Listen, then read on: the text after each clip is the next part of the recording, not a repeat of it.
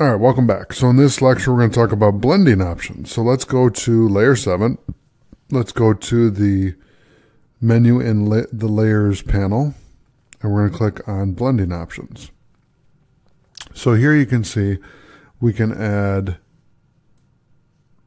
a bevel and emboss, contour, texture, stroke, inner shadow, inner glow, satin, color overlay, outer glow, drop shadow to our layer, right? And then I'm going to go to the layers panel menu and edit contents. Should be able to see that. Okay, that didn't work. That's okay. So what we're going to do is we'll do the same thing, but we're going to make a new layer.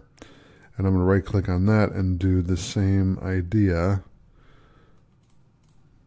which is blending options. So first thing before we do that is I want to make this green. Okay, then we're going to do blending options up here. And what I want to do is bevel, emboss, contour, and texture.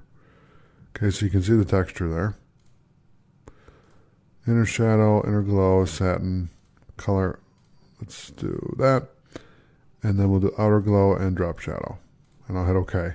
So now you can see these are some of the blending options that you have, and you can customize this layer to your liking. So I'm going to hit Control S to save, and that's how you add blending options to a Photoshop layer. Thanks for watching. I'll see you in the next lecture.